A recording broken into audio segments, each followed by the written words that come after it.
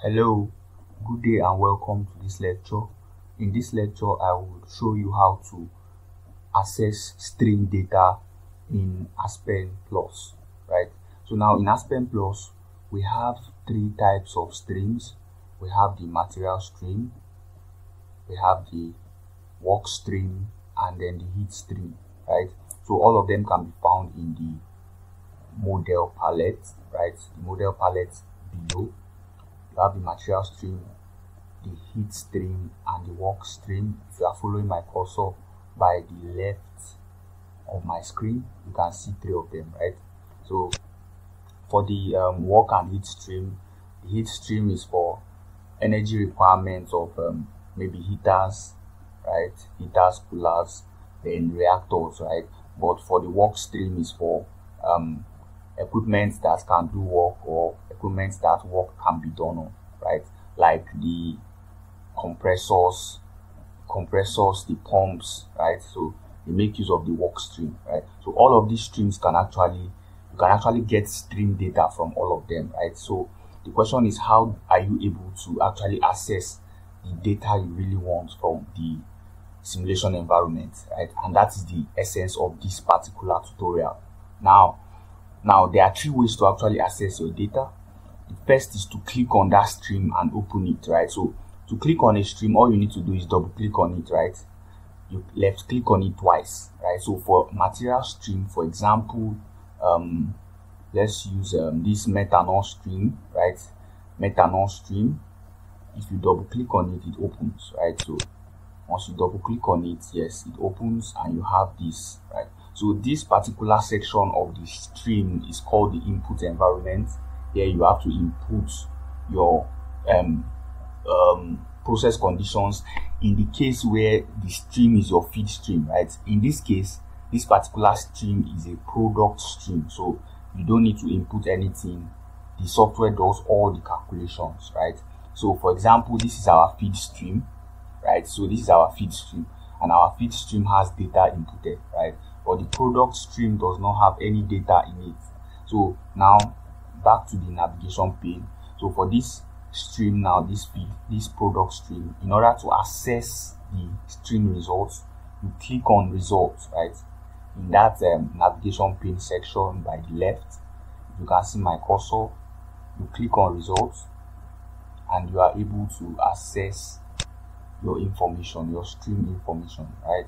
So if you scroll down, you will see the properties of the stream properly, and then the flow rate as well, right? So you have the properties of the stream, and then you have your flow rates, right? So you can see that it is methanol that is present in this particular stream, right? So this is one way to actually do it. Double click on that particular stream. Even if it's the work stream, double click on it, right? You double click on it and you are able to get details of that particular stream, right? Same as the heat stream, right? The heat stream. So once you double click on it, you are able to get information about it, right? So this is I think this is the heat duty of this particular is it a heater or a cooler now? Okay, so it's a cooler, right? So that's the heat duty, right? The heat duty. So you get details about the stream by double clicking on it, left clicking on it twice, right? So that's the first step, or the first method to actually access stream results. The second is to click on the equipment, right? Click on the equipment, double click on the equipment. For example, if you want to see stream results that are pertaining to this particular separator, you left click on it twice, you double click on it, and then okay, for this equipment, this is the input section as well, right? So let me open my navigation pane properly. So this is the input section. So streams and equipment have their input section, and then they also have their stream results section. So you go to the stream results of the equipment, right, and you are able to access stream data, right? So this is the stream data that pertains to this particular equipment. So you have the inlet and then the outlet, right? So the first is the inlet stream and the second is the outlet, and you can see their properties, right, all at once. right? Both the properties, the process conditions, and then the flow rate. You can get all of that information here, right? Another method to access stream information is to actually get all of the stream information in one particular sheet, right? And this can work by scrolling down your navigation pane. You scroll down to your navigation pane and then you click on streams. Yes, under result summary. Yes, you look for result summary. Under result summary, you should find it like this. Yes. Okay, yes, you should find it like this. So you look for result summary, and you click on the drop down. When you click on the drop down, you click on streams, right? Streams. So once you click on streams, this appears, right? All of this appears. So this is the stream result of all the streams in the process, right? All streams in the process, from the feed stream down to the product streams, right? All the streams in the process. This is the data sheet for it, right? So this is the data sheet, the process conditions, the flow rate, and everything, right? You can find it in result summary, right? Result summary. Now you find all of it for all the streams, for material streams, for heat streams, right? So these are the heat streams in the process, and then these are the work streams in the process, right? So material, heat, and work can all be found here, right? So you can access everything right here from your result summary under streams, right? So and you can, and all of this data now, all of this data can be exported to Excel, right? Microsoft Excel. Right? So all you need to do is click on this activated tab here, stream summary. So you click on stream summary, right? Once you click on stream summary, you have it here. You have copy all, right? You have the option to copy all. You have the option to send to flowsheet, right? You can send this data to your flowsheet environment, but I wouldn't want to do that because it will be it's quite much, right? So and it will take a lot of space in the flowsheet environment. Then you have send to Excel, right? So you click on send to Excel.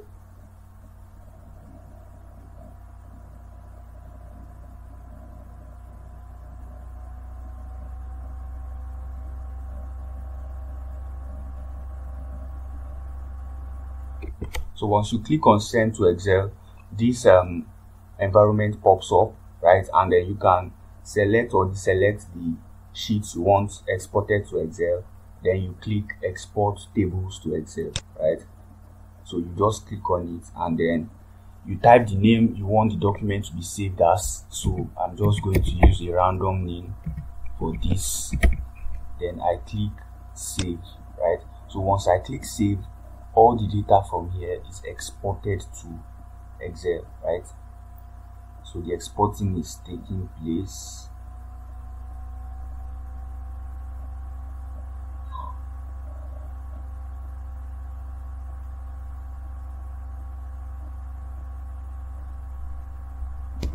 So once the exporting is done, you would you will get this notification, right? So it says open Excel file. So I click OK, and then the Excel software is opened and all the data has been exported. So I just click on it and then you can find your data here, right? So this is all of it. So you have your material. This is the material sheet, right? This is the material sheet for your process. This is all of it, right? And then you have your heat sheet also, your heat sheet, and then you have your work sheet as well. That's for work stream. And then you have your heat stream sheet, then your material stream sheet, right? So this is how you can actually access your data from your simulation, right? So going back to the main flow sheet, there are a few things you can still do. You can decide to make some of your some of your process conditions visible if you want. You can do that by clicking from the modify. You can, let me see, okay, yes, so you can actually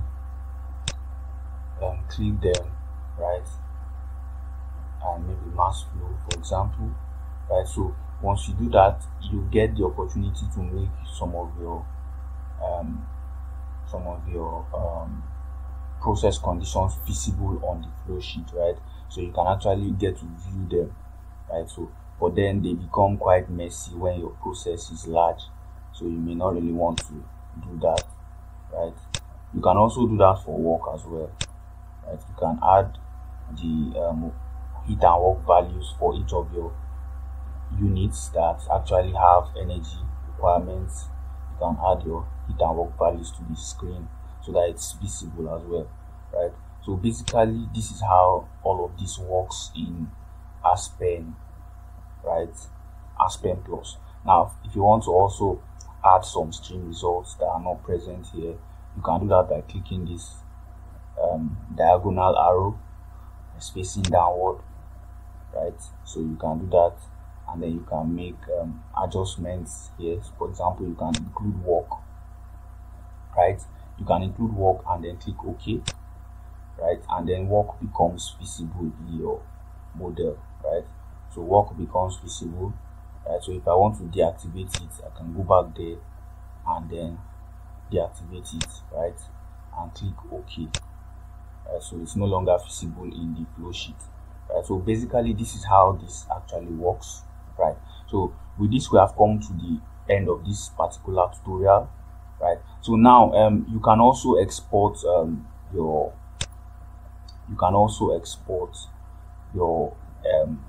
economic analysis data as well, right? So it also has its own option for export. You can export your analysis after you are done, right? You can export your analysis to Excel, right?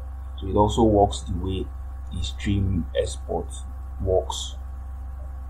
So that's it, right? That's basically how these things work. So we have come to the end of this particular tutorial, right? Kindly send in your questions using the comment section, like this video, share with your friends, and then subscribe to this channel if you have not done so yet. Thank you for joining me in this particular tutorial. Do have a good day.